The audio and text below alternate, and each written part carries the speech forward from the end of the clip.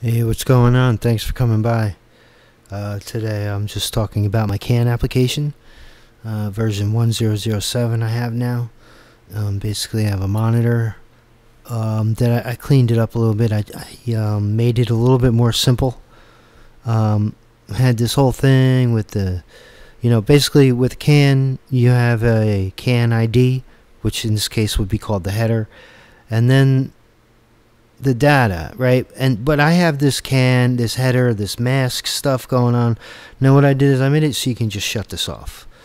Now if you just know I'm looking at CAN, whatever, some CAN address 250, I don't know, that you can now just say I just care about that one address, and here is the monitor going forever. Of course we still have this grid. The grid I'm sort of can't really ever get happy about this monitor because it never works the way I want it, and I wanted to add some kind of monitoring capability to my regular application, but I found a problem, an impossible problem to overcome. So let me show you, let me cut right to the chase what that problem was. Well, there's an address in my 230. I'm hooked up to my Ford F-150. Now I shut this mask stuff off. So now the ELM3, here's the other thing.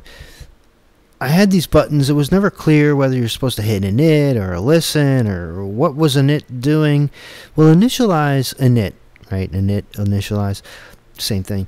Basically, it is setting up the ELM327 for the particular header and mask that you might have in here. So therefore, if you change the header, the mask, or whether or not you use the mask, these buttons will disable until you reinitialize.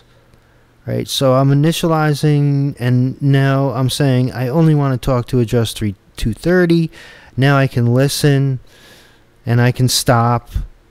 Right? I can go to the grid. I can listen and stop as long as I don't change my header or mask. Or if I click use mask, well, as soon as I click use mask, watch, right? Then it's like, oh, okay. The software is like, I detected you changed something, so now you have to hit the init, and the init just goes out, and then you can do your mask, and until you change one of these things up here, you can just stop and listen, right? So now 230 is an address that I found. Watch, it will here. See how we have the buffer full? I was going to say it was going to time out, and it just did. So it should say, yeah, no response from system. Buffer full. Buffer full is coming from the ELM327. Now, maybe I have a cheap dongle, maybe there's better dongles, whatever, but the fact is that I rate the software to work for the crappiest dongle. And okay, the mask is on. So let me shut the mask off so that I'm only talking to 230. Let me try this again. See, the point is when I'm looking at when I'm looking at one, I gotta do that. When I'm looking at one address, one CAN ID, one CAN header, 230, I expect that when I say listen, that it will just run and run and run and run. But I'm getting buffer full. Buffer full basically is the ELM327 saying I cannot hack what's going on. I can't handle it. My software will then say I don't, I'm not getting a response. But the ELM327 stops. Now what I was doing in the old version is I would just restart the monitor, but I don't think that's a good idea. I don't think it's helpful. So I just if a buffer gets full, then it just stops. And you could just start listening again, right? No problem. Oh, whoop. Sometimes you got to hit it in the head twice. But see, it buffers out. And I played around with a lot of different settings and timings and things, and I just could not get this to work. So what's the conclusion? The conclusion is that the ELM327 is a crappy monitor device. Now, I know that there's... okay, so let me go back to the mask thing, which we all hate because it's so freaking confusing. What I'm going to do is I'm going to say... ignore the 3 and the 0. That's what the 2 zeros mean. The F means only look for F00 means only look for things that have 2, and I don't care about the other, 230. I don't care about the 3 and the 0 based on the 2 zeros here. Okay, so it's so hard to explain. So I'm gonna I'm going to init, and then when I listen, it will definitely buffer out. But so I'm seeing 230, 211, 250, 200. So let's see if we can remember those. So let me see. I'm looking for a clean. That's what I'm looking for. A clean. What happened here? I'm looking for a signal that doesn't buffer. Yes, buffer out. It's hard to it's kind of like driving and talking at the same time. I guess that should be easy too. Yeah. See, now I'm looking at only addresses at address 211. And see, now it's not buffering out. It's just playing out. It's not stopping. If I change over to the grid, this supposedly is the data that's coming in. Looks like it doesn't change. I think 250 was one.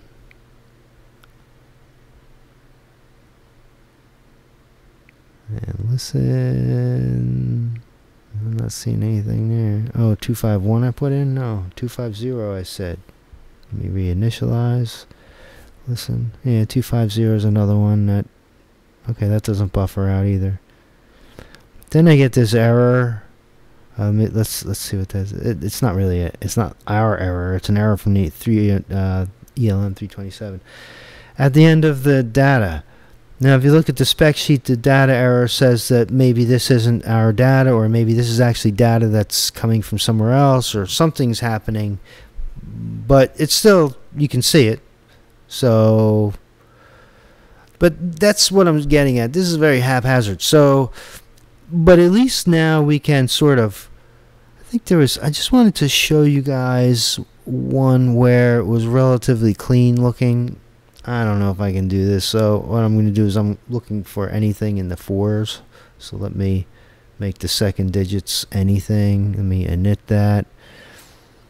Because when you get a nice signal that doesn't have any errors, it's very, yeah, see, here's a bunch of them. See, this buffered out. But here's, let's like 4, let's go look at 4B. Looks like there's a bunch of stuff coming up for 4B and 4C. So let's see. So now I want to filter it down to 4B, and now I'm going to make the second character F in, the second character F in my mask, so that now it's just going to look for things that are 4B. Initialize. The buttons disabling, I think, helps. It just helps you keep track. So let's see, 4B. Oh, okay, so that's interesting. This is not buffering out. We're able to handle all this data. So now if I come back to the grid, kind of does a piss poor job at this. Doesn't do the greatest job, but it gets some stuff in here. I don't know what this is like repeated. Anyway, I think you get the picture. Everybody has their own different reasons for looking at the data. See, now here is see, now I'm looking at multiple addresses that the ELM327 can handle. And the thing is that when I go and I hack into a car, I'm using this system right here, right? And basically what you see here is Raspberry Pi. It's a Linux system. Over to the left, you'll see that's sort of my insert. One end will go into the car, the other end with the dongle, as you can see, is plugged in there. A couple of power supplies. I have its own screen. It's a whole separate computer only for monitoring. This setup you're looking at right here is just for monitoring the CAN in a car. So I can that's how I got those bidirectional commands out of the Tech 2. But over here, this thing is such a poor performer in terms, well, it depends what you're looking at. If you're just looking at a specific piece of data, like, let's stop this thing for a second. I don't know if any of this is changing, but let's say we're looking for just 4B0, right? So I can shut my mask off, and then, 4B0 is set. Now the 0 is actually specifically, it's going to look for that. So I initialize that, and then I'll say, listen. Now it's just the 4B0, right? So now it's just that one address. And when you have your masks shut off, your use mask shut off, the grid knows to ignore any address except for the one that's specifically specified here. So as this changes, and the light indicates that we're not timing out, so we're actually monitoring this particular address right here. But I guess the upgrade here is really so that you can just the masks. Believe me, this isn't something I made up. If anything, it would be from to address. But the way the masks work, it's really hard, at least for my brain, to wrap around and come up with a way. These are based on bits, but not really ranges of data, so it's kind of difficult. So I figure, you know what, let's just get normal, man. If I have a specific address, I can just put it in there, and I can init, and I can monitor it. And I got rid of the protocol specification here because I don't think specifying protocol for generic CAN monitoring, I don't know, maybe I'll put it back. I'm trying to make this easier to use because I was trying to use it. Oh, okay. So anyway, why was I even doing this? I was trying to add to my application, right? We have user PIDs. And user PIDs are very straightforward. They're just these things where you send a code in and then you get a response or whatever. But see, I wanted to create something where you could monitor an ECU address. And I wanted to put this into my main application. But I really don't want to do that now. It almost worked. So if I start 420, dude, 420. I don't know what this number is.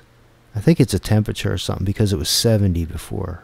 No, it's not colder out. I don't know what it is. Anyway, so it will. I can monitor this, right? But the problem is when I try to do like engine coolant, like regular PIDs with these broadcast monitor. When I try to run a monitor with regular, it's too much, man. It is too much for the ELM327. Let's see what happens. I think this is going to break.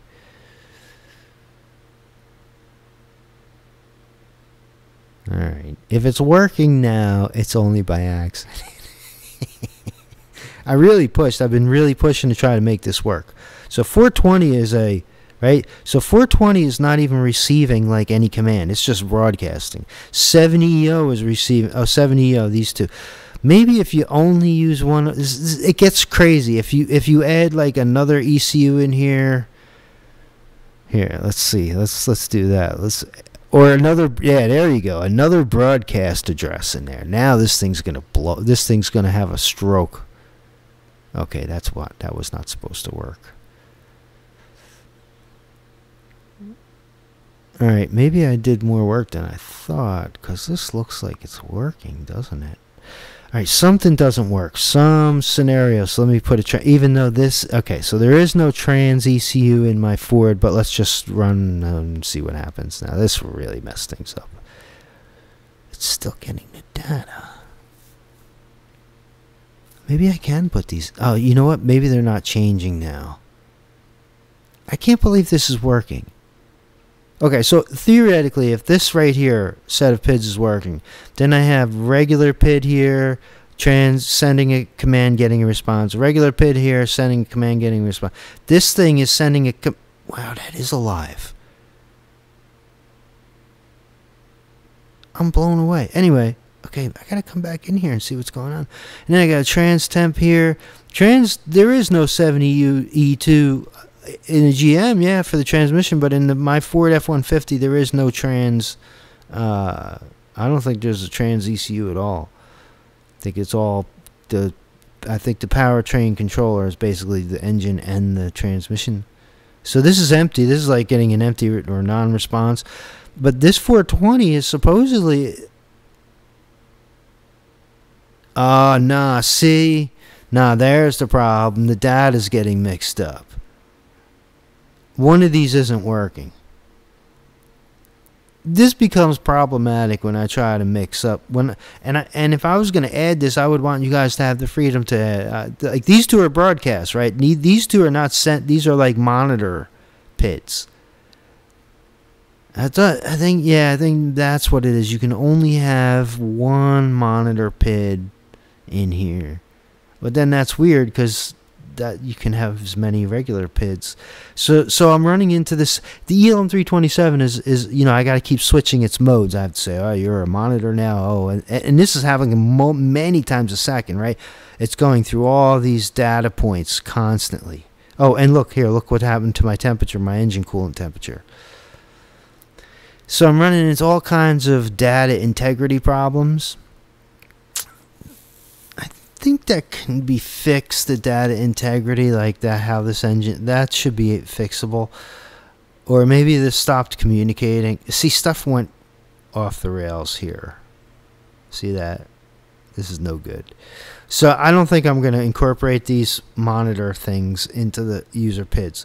Now, what I could do is I could maybe create, you know, maybe come back out here, and active test isn't in the full app, but, you know, maybe I could create a monitor but only for one ECU. Right? I'm not going to get into this whole mask stuff. If I add a monitor onto the main app, I won't even add, there won't be any mask. It'll just be, look, if you want to monitor something, this is what I'm thinking. In the main app, I add a monitor feature. All you can do is put in some specific header. There's not going to be any games with masks or anything. And then all I'll do is just have, I won't have this grid thing. So all you can do is like specify a header and then look at the crap that comes on the screen, and that's it. So I think that's maybe what I'm going to do. I'm disappointed and I'm sad. Well, actually I'm not really that sad. I'm sad about other things, but not that. So in the monitor, at least now you can just, if you can get this now right off the website, the link's below, where you could just shut the stupid mask stuff off. You put in a header that you think or you're pretty sure is the right one, and then you can just init, and then you don't have to wonder what does init do and when do I hit init. It's just you hit init when listen isn't lit up, when stop and listen, when neither stop or listen is right there, right. You hit init when you can't, when these are both disabled. Once you get your header set, or whatever your thing is set, you hit init, you go, and then you can just start listening. And of course, clear is just, you know, clear just clears the data. The clear doesn't do anything, right? So just go back to listen. Right? So it's a big stupid video about really not much. But hey, I'm glad you came by. I wanted to talk to you guys again. I haven't spoken to you guys in a while, and I'm not sure where I'm going with all this stuff. You know, if I get official with the bidirectional and all that, it's subject to NDEs, not near-death experiences, but non-disclosure agreements, EA, whatever, you know. Because the day I get totally legitimate writing software using actual data that I'm getting is the day that I got to stop talking about it. Because when you get access to that information, you sign agreements saying, I will not disclose this information. So right now, while we're hacking at it, I can say anything I want because I won't be breaking any agreements. So I don't know. I don't know what this channel's doing. I don't know what's... But hey, I really appreciate everybody who's come along, checked out, and subscribed and all that kind of stuff, man, you know. And... anyway, there it is. All right, I'll talk to you guys soon. Take care. Where's